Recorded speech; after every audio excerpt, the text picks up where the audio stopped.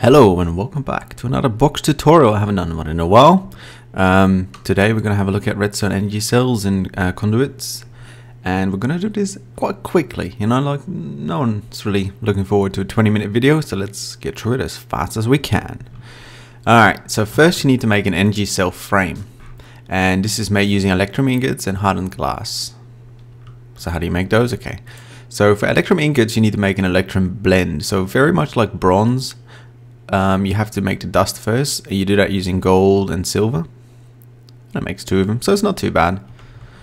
You smelt that up into ingots, and then you have the ingots needed. Apart from that, you also need hardened glass. That's pulverized obsidian. You can also use obsidian dust and lead. Now I believe it's a 1:2 ratio, so these should be switched around. So you only need 16 obsidian dust for 32 ingots, I believe. And it will make you some hardened glass. Cool. So then you can make this also using a diamond. So it's overall it's not too expensive, but it is sort of end game because you need to get diamonds, you need to get obsidian. Cool. Then we want to fill it, and as the name suggests, a redstone energy cell, we need to put redstone in it. Now you use the magma crucible for this and the liquid transposer. So the magma crucible will smelt down any redstone into molten redstone. As you can see, I've got 800 here. And then you put that in a liquid transposer. So if you put this just next to each other, that'll work just fine. So this one is full, as you can see. So I'm going to put my energy cell frame just in here. Now be careful that this is set to this way and not this way. Cool. Boom. That's going to do its work. It's going to take a little bit, and then we're going to get a full energy cell frame. But we're not done yet, because next we're going to actually finish the cell. I'm just going to wait a little bit. Oh, there we go. Full. Perfect. Now we put that in the middle here. And we also need a redstone conductance coil. Now this is a little bit different than the receiving one only. So you use gold for that, but for this you use electrum. So 2 redstone and electrum ingot will make you a redstone conductance coil. Nice. Put that in the bottom and boom. We're all finished. We now have a redstone energy cell. Now this thing is pretty cool. I've got one set up here already. This one is empty, but this one is full.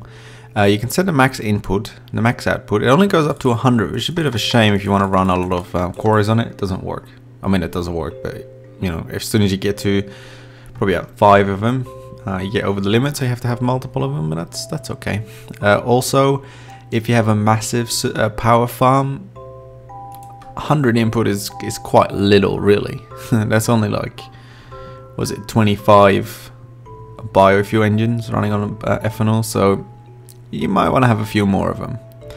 This shows you some information, blah blah blah, blah blah blah, and the redstone control. This is the same for all thermal expansion mods, so you should be able to know what it does. Cool. So once you place it, you can't remove it by just hitting it, or maybe you can, but I wouldn't recommend it. For that, you use the prototype Omni wrench. Now, other wrenches will work, I believe, but I've always used this one because it's beautiful. But it does need diamonds. Yes, and cyan wool. This has to be cyan wool, not white wool, for example. So let's make one of those, and you just shift right click, boom, you can pick it up.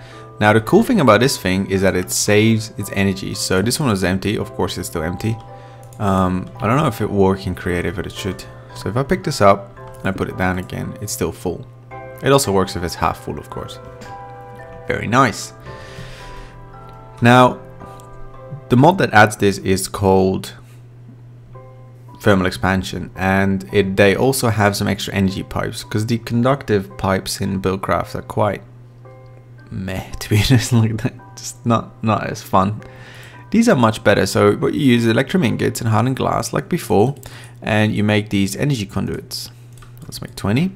These ones you also put in your transposer with molten redstone, and it'll start making, boom, redstone energy conduit. Nice. Very nice. Let's make 7 of them. That'll be enough. Cool.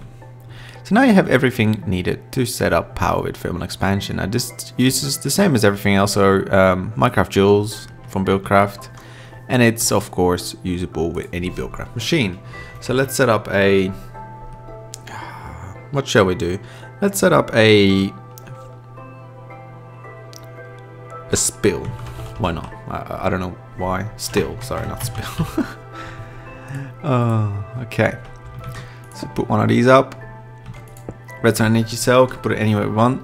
And then the only thing you have to be careful of is that this won't really work, because these cables or energy conduits have two modes, and this error means it only transfers power in, and in one block you cannot have both. So if I change this to out, they're both going to do out, so there's no energy coming in there, which is a shame. So instead I would just put it two-way, or alternatively you can just put it next to it. That will work as well, supposedly. Cool. So once you place these, you can see they're both blue. Now we don't want power going into this, so we'll hit it once with the Omni wrench and boom, now it's giving power out. And this will fill up with power. That is pretty cool, isn't it? You can see the power went down as well. Nice. Now this thing takes I think it holds 4,000 or something Minecraft joules, but you can see that this goes a little bit slower. Now that is because these cables always lose 5% of the Minecraft joules that goes over it.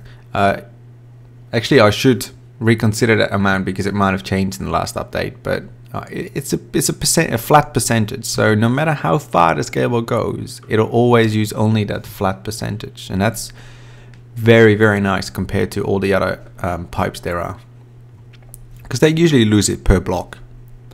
Nice. So this is a very simple setup, and if I needed to go to a quarry, for example, I can just go boom, boom, quarry, done. Very, very, very nice system.